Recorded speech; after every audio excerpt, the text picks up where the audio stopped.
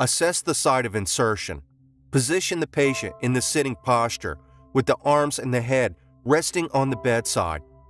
If the patient is unable to sit, make the patient lie at the edge of the bed on the affected side with an ipsilateral arm over the head and the mid-axillary line. After identifying the position, clean the area with betadine and leave the area for 30 seconds.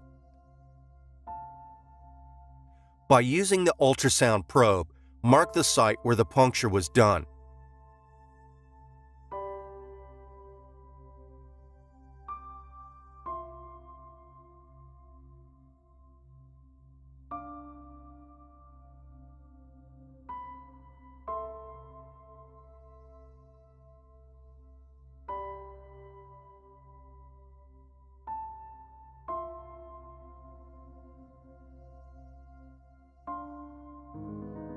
At the puncture mark, 2% xylocaine or lidocaine is administered as anesthesia so that the patient doesn't feel the pain during the procedure.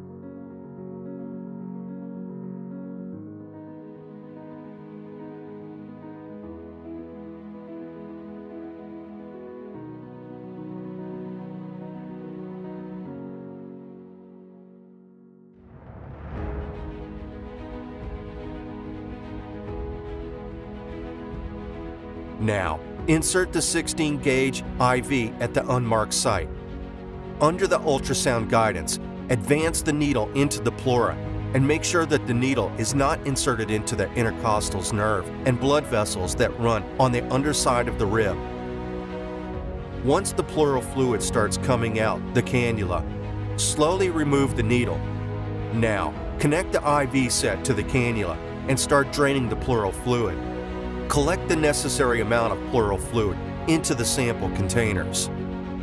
After completely draining out the pleural fluid, slowly remove the cannula from the site of insertion under the ultrasound guidance.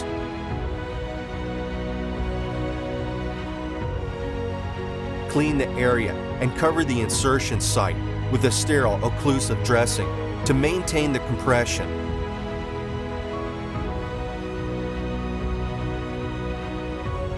Thoracentesis may relieve pressure from fluid on the lungs by treating symptoms such as pain and shortness of breath.